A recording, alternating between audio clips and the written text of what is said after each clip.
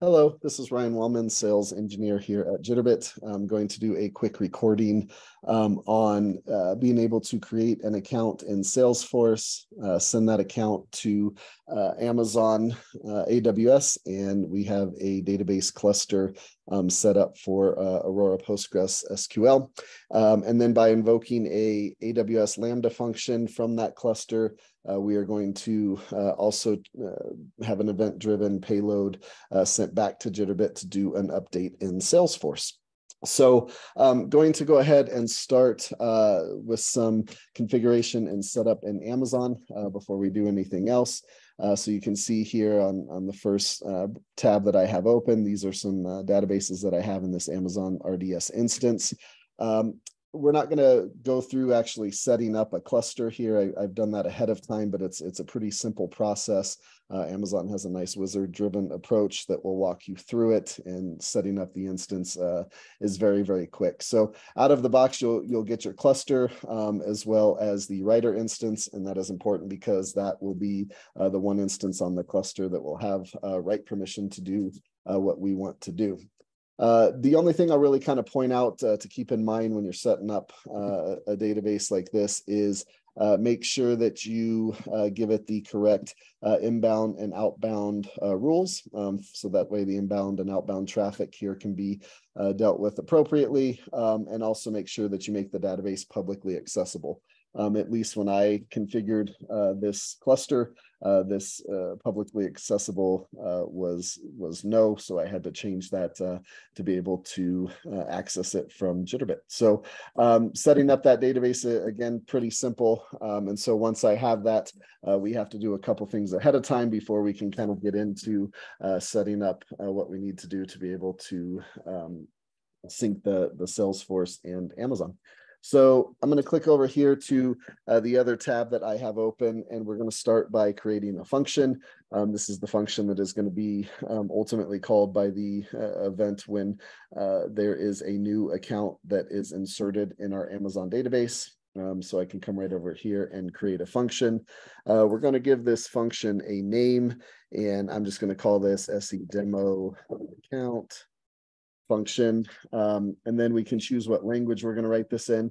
I'm going to do this in Python, and I do want to point out that I'm going to use Python 3.7.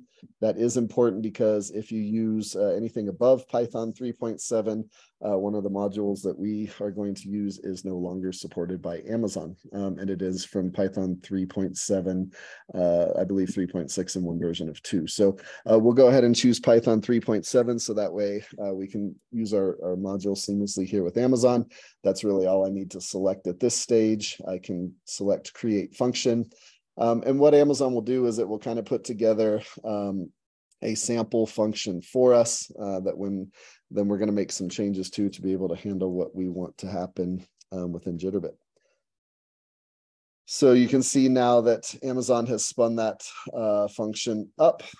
So we're going to actually come in here to this Lambda function, and we'll go ahead and leave the definition the way it is. We'll leave it as Lambda handler. It will take two parameters. It will get an event and a context when that Lambda is triggered.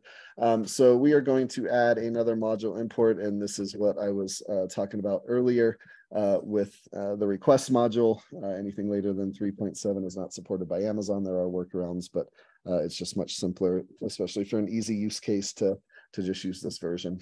So you can see here, we're just going to kind of take out the code that was already existing. And what we are going to do is we are going to configure a request.post event. That way we can send this to a Jitterbit URL that we will put in that string here in just a moment.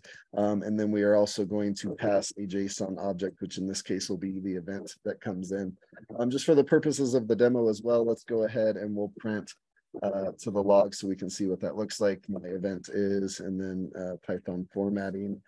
We'll just say format event, and then that will print the event to our logs that we can come back and look at. So I'm going to go ahead and take this return object out.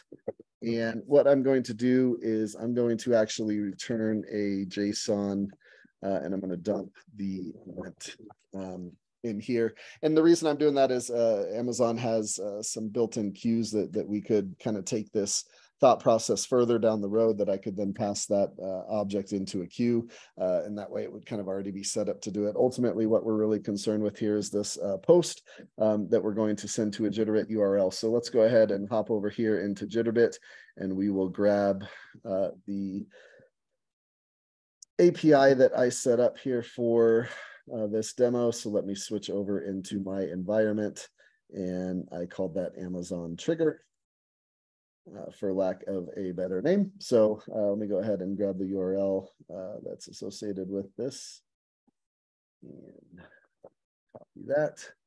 And then I can bring that right over here into my function and copy and paste there. So what will happen is when the event that we're going to define on our database happens, and we define how this is going to be called, it will reach out to our function here, and it will go ahead and send the event that we are going to configure here in just a couple moments as a payload to that post method within Jitterbit that we can then do things downstream. So you can see here, I've got to notice that the changes are not deployed. So I want to go ahead and deploy this function. You'll see I get a message up here at the top that was successful. So that's all I need to do with my function for now. It will be important that I do remember this name, and actually I can go ahead and grab this function ARN, because that's something that we're going to need here in just a couple minutes. So I'm going to just put that in my clipboard here off to the side. All right, now the next couple things that we have to do here in Amazon before we're ready to kind of make the magic happen is we need to create a policy and a role for the what Amazon refers to as the IAM, which is the Identity and Access Management. So let's go ahead and create a policy. And I'm going to go ahead and choose JSON. So just kind of in my research and figuring out how all of this worked, I found a JSON, and that's kind of a good sample to start that will give me the minimum permissions that I need to be able to invoke this Lambda function. I can use, some of the tools with Amazon to kind of build this myself, but I found that it was a little bit easier over here to give it this kind of minimum level. So the SID in the grand scheme of things is not really important, but I just like to name things. So we'll just call it demo for our SID. We're going to leave the allow, and this is going to be the Lambda action that invokes a function. So we actually need to now take this ARN that we just copy and pasted a moment ago from what our function is. Let me grab that off my clipboard as our resource, and we'll put that in, and then that's going to call the right region, the account, and then it'll point to the SE demo function that we just added. So you can see now it looks like that's Amazon likes what we put in there. So I'm going to go ahead and click next. Now I do have to give this policy a name, so we'll just call this SE demo account policy. And you can see we have our Lambda that we just defined there. So I can now come down and create that policy. And I click that correctly. There we go. So you can see now our policy has been created. So the next thing I need to do here is also create a role. So I will go ahead and come over here to my roles and create a new role. And if you're interested in what all of this does, I can kind of put some links together and some documentation on this whole process as well for what our functions and our roles do. So I'm just going to go ahead here and click custom trust policy. And you'll see, similar to what we had with our role, we have a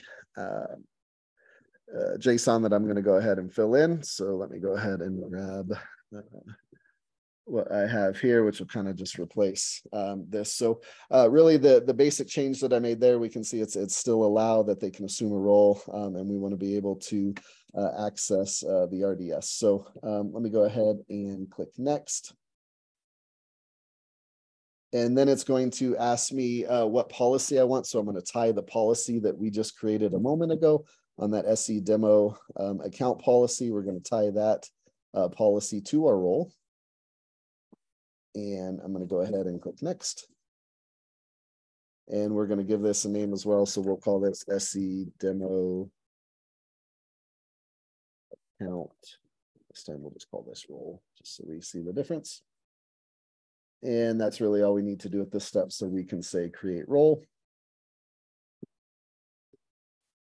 Doesn't seem to take the first time.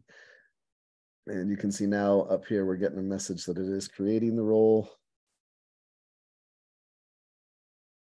And now that role is created. So last thing that we kind of need to do here within Amazon to kind of have our setup done before we do anything else is we now need to come back to the database cluster that we have here.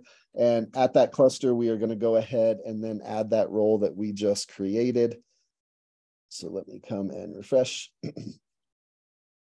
And you can see now here's the SE demo account role that we created, and we'll go ahead and add the Lambda feature to that as well. So let me go ahead and add that. And this will take just a moment, I've noticed, for this to update here within Amazon. We'll give it a minute. If it hasn't, we'll come back and check on that here in a sec. So as far as the configuration within Amazon itself, we're pretty much ready to go here. So we need to go over to the database and do something before we kind of start kicking off this process and look at what happens. So let me switch to a database that I have open. I'm using pgadmin. Not the biggest fan of pgadmin. However, I did find that for this process, it seemed to work the best. I had a issue with another one of the browser tools that I was using, and pgadmin seemed to work great. So I have ahead of time created a table that I've called SE demo account. You can see we're just going to kind of get some, field information on that account, name, address, phone number, that kind of stuff. So nothing in there at this point. Now I do need to kind of add some code in here that will kind of create my triggers and help with the process. So I'm going to go ahead and copy and paste that in, and I'll explain what we have here. So you can see this is going to create an extension if it doesn't exist to be able to use AWS Lambda. I wanted to include that just as an explanation because that needs to happen the first time. I've already done that on this instance, so I will kind of copy this or comment this out. It won't hurt it, but it will give you a message in the log that, it's kind of skipping and it makes you kind of pause to see what's happening. So we are going to ultimately create a function that's going to return a trigger. And what it's going to do is perform a Lambda invoke procedure on a Lambda function. And this is where we're going to build that event payload that we saw kind of in our function in the first step, where we're going to capture the database ID that gets created on Amazon. And we are going to capture the Salesforce ID that gets written when we pass a Salesforce account here, because in Jitterbit, we're going to do a write back to Salesforce to update the external ID with this database ID value. So we can build out, all of the fields here on this table. We're just using 2 for the purposes of a demo to kind of keep the event object nice and clean and to just kind of show two-way functionality here between Amazon and Salesforce. So once that trigger is created, we're going to drop this trigger here if it exists. We'll create a new trigger that we call JB account trigger on that table, the SE demo account table, and it's going to execute this function that we have up here, which will trigger the SE demo account function that we defined in Amazon just a few minutes ago. And then this is required from Amazon with the region in which that function lives. So that can be pulled from the Amazon UI there. So I'm going to go ahead and I'm just going to highlight and run this.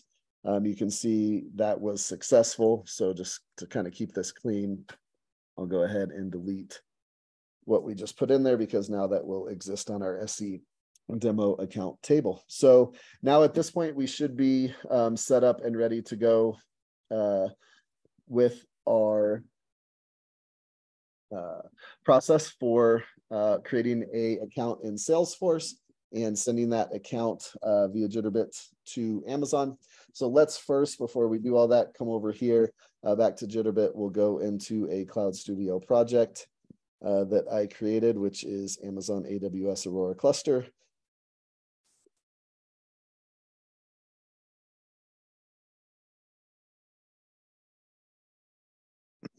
So just so we can see the flow of what's going to happen, I've got my Salesforce account WSDL that I put in the SOAP request. We'll get that account that comes in. wrote it to memory, and then we're going to route that to an upsert within Amazon. We'll acknowledge if that process was successful back to Salesforce, that we got that, and Salesforce can clear that from the outbound message.